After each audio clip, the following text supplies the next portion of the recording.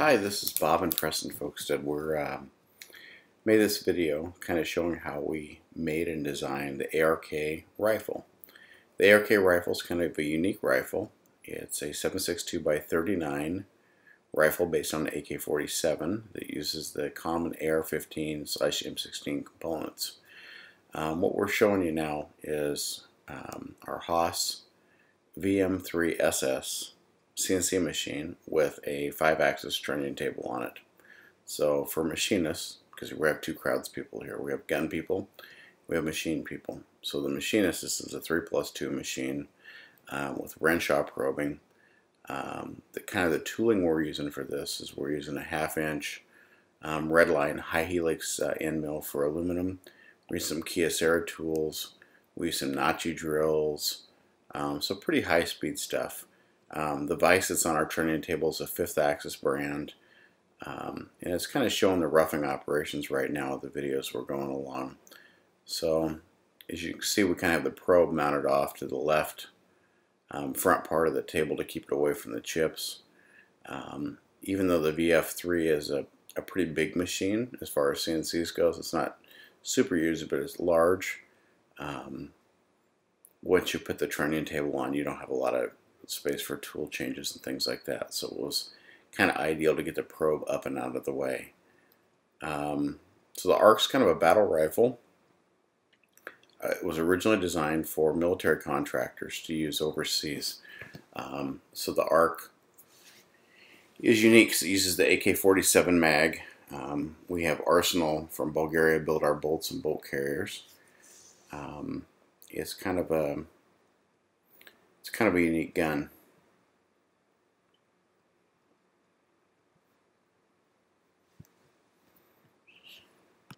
Okay. So for the machinist or gun freaks out there, we're machining 70-75 aluminum. We either get it from Alcoa or Kaiser. So it's an American milled product. The Haas VF3 machine's made in America. So we're using an American-made machine, American-made end mills. The Kyocera end mills we use are made in Japan for the inserted ones. That's the 1-inch one you'll see going now. We have this on fast forward. This whole machine cycle takes about an hour and 10 minutes. There are some things we could do to speed it up. We could make some forgings and do some things, but since we're in a limited production environment right now, we're just going ahead and making everything out of aluminum, out of the billet chunks. So this is about a 12-inch long piece by 7 inches by 2 inches that we start with. So you can kind of see it flip around. Now it's kind of doing the end plate where the buffer tube mounts. It's profiling around where our top cover mounts right now. So now it's pocketing out. Now it's going to kind of open some things up. It's doing some clearancing. Now it's drilling. It's going to do some tapping here in a minute. Right now it's actually boring the hole for the single point mount, and then it'll come in and put a T-slot cutter inside to put the little groove in. It's amazing how long it takes to do some simple things. So here we're drilling, tapping for the hand guard. We're drilling all the holes.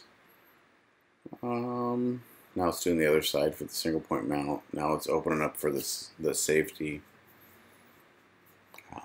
It's kind of a complex program. We're using Mastercam for programming. We use SolidWorks for design. This is not your typical dude that comes out of like a junior college or something. Can't normally program something this complex. Our programmer, his name's Dan. He's a mechanical engineer, graduated from Iowa State. Here we're kind of profiling for the mag well, so it's roughing right now. It's going to do some finish passes. Now it's coming in with I think it's a 3/16 end mill, long reach, so it's doing a high-speed machining path, tool path to kind of go down and create the mag well. And then when you get towards the end of this, it'll do a full 5-axis function to do the flare. So from a machinist point of view, there's about 100 ways to attack this problem.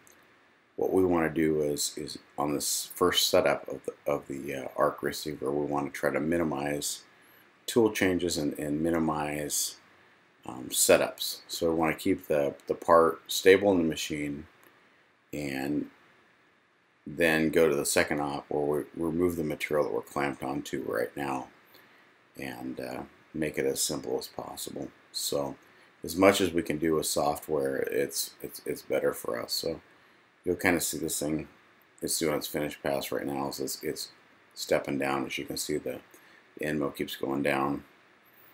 So now it's going to do the clearance for the mag release.